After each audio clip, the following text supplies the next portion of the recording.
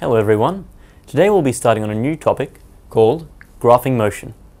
In this topic we'll be learning about how to write down motion on paper. So we'll be learning about graphing things like displacement and velocity, and then reading those graphs to find out more information about the motion of the object. So to start, we'll be learning about displacement time graphs. In this slideshow we'll be learning about how to write down displacement on paper with graphs, and how to read the graphs to learn about the displacement of the object as well as the velocity of the object. Now, when we're graphing physical quantities over time, time is always the independent variable. It's the variable that we can't change, and so it's not ever dependent on anything. So we put it on the x-axis as normal.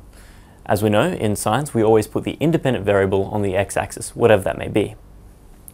We measure time in seconds, which of course is how we measure time on clocks and stopwatches and so on. I'm sure you know what they are.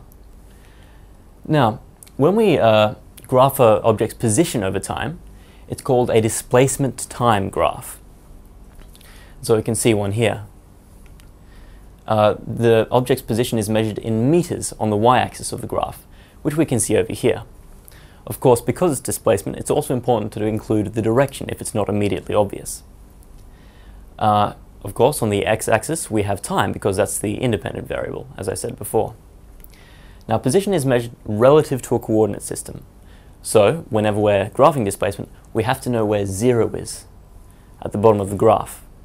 Otherwise, it won't really make sense. So here we have an animation of a train's position being graphed over time. We can see that at the very start of the graph, the train is right at the bottom of the tracks. It moves up, and at this point it stops moving, and so at this point the graph is flat and the train's position doesn't change over time. Then it moves backwards, and we can see that the graph moves back downward as the train moves back along the track. Now, a displacement time graph usually graphs an object's position along a single axis, because obviously one axis is time, the other axis has to be position.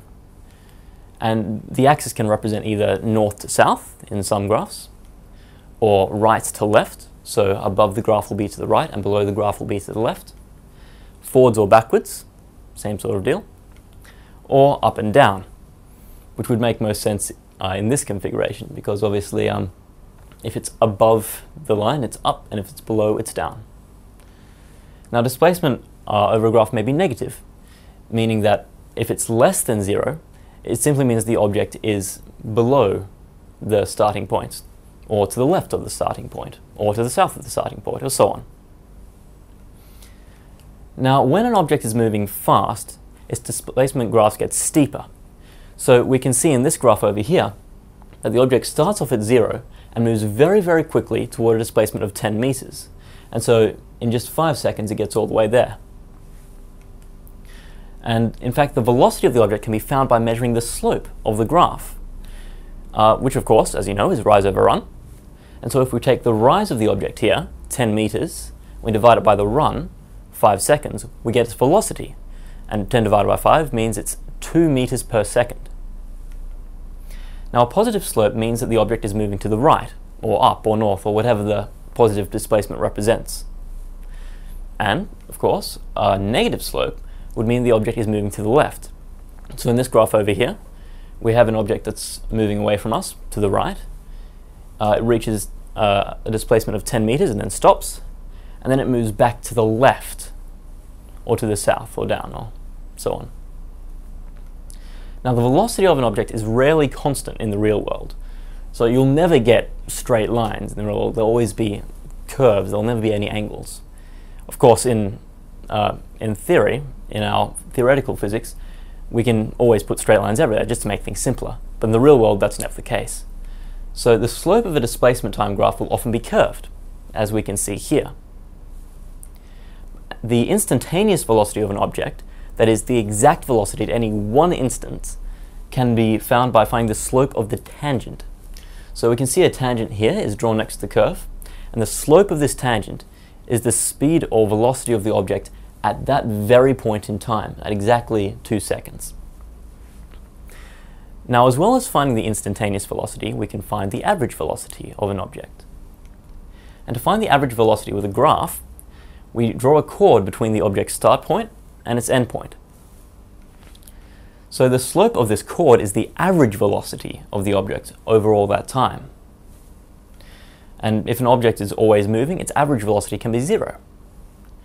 That means that if the object were to move up and then it were to move down again, drawing a chord from the start to the end would simply result in a flat line, meaning its average velocity is 0.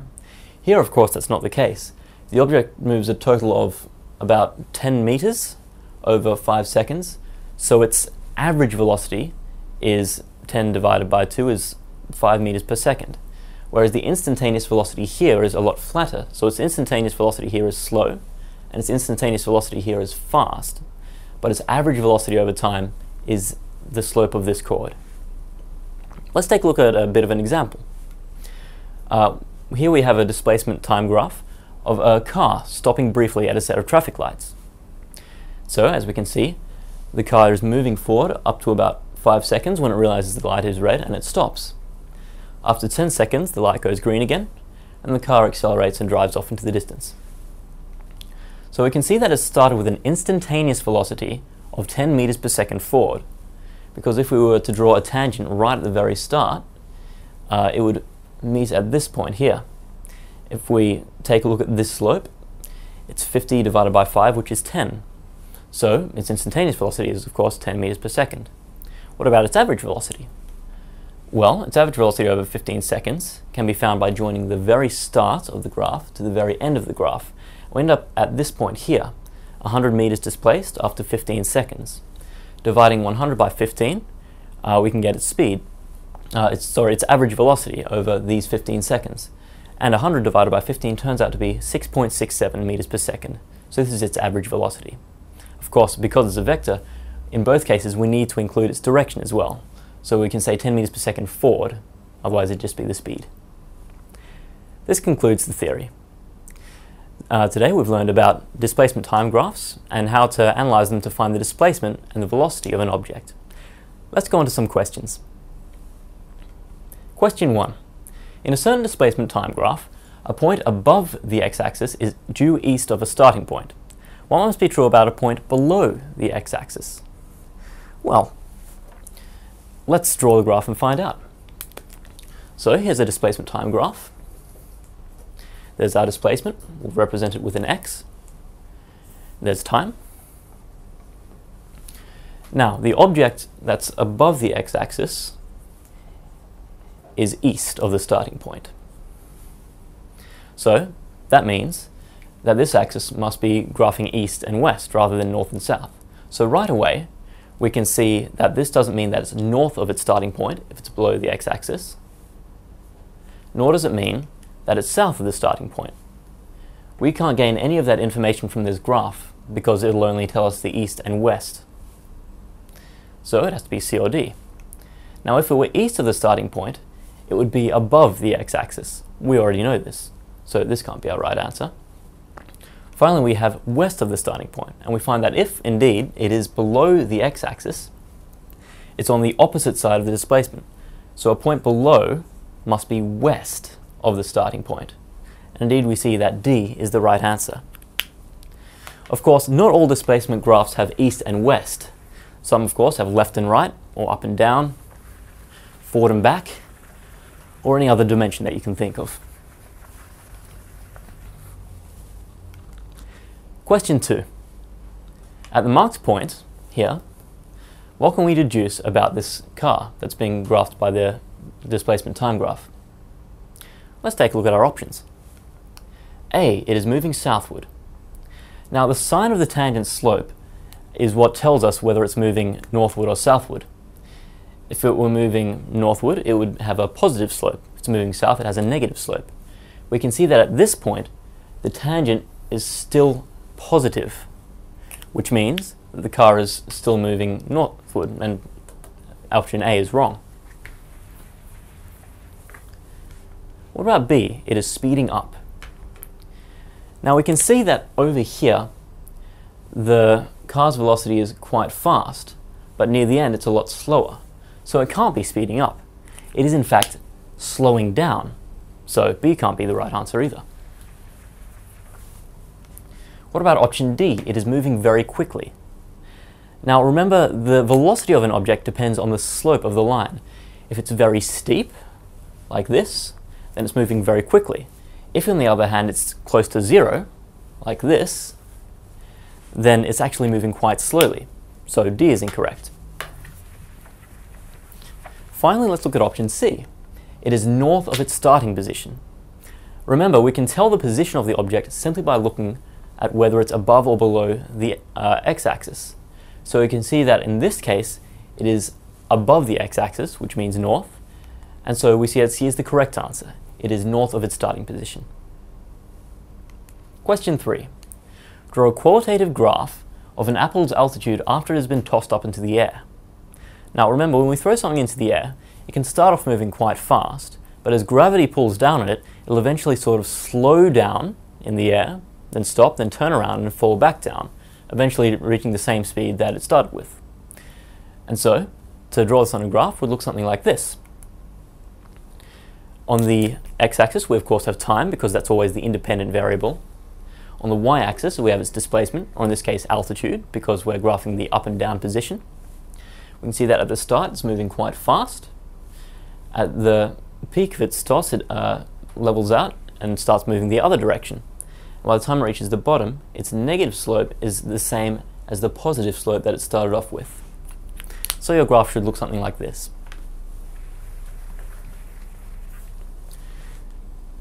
Question 4.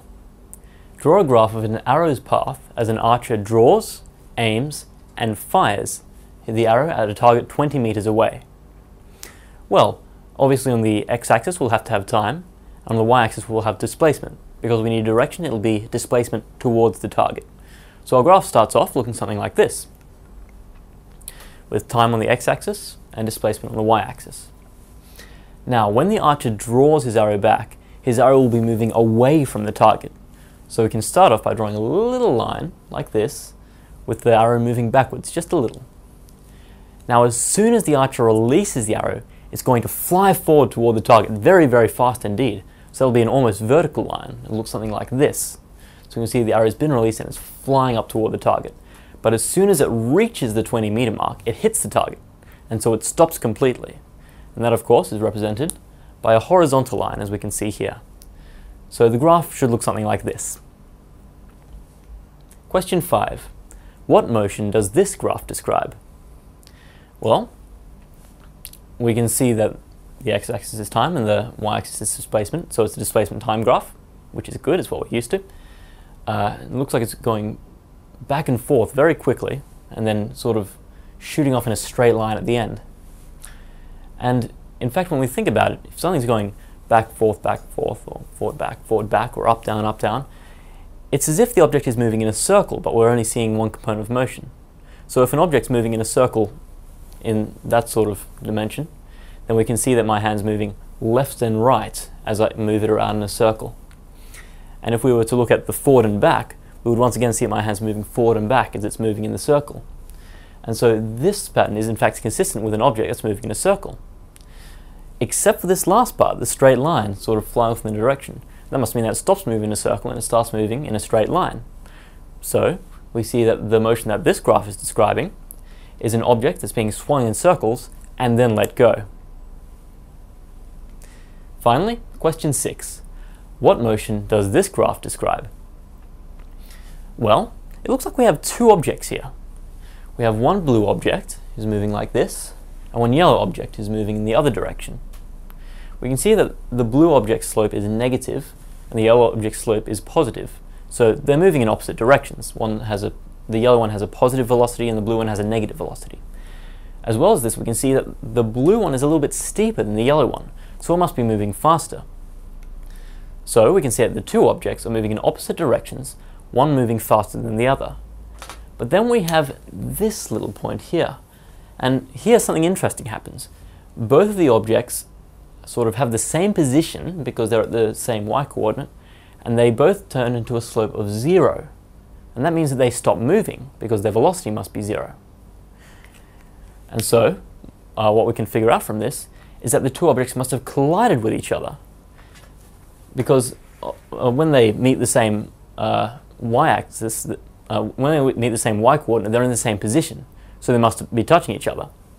And it also means that their velocity turns into 0, so they must have both stopped. So we can deduce that they must have smashed into each other, perhaps two cars on a highway heading in the opposite direction. This is the end of the question. We have learned today about displacement time graphs and how to deduce both displacement and velocity by examining the y-coordinate and the slope of a displacement time graph.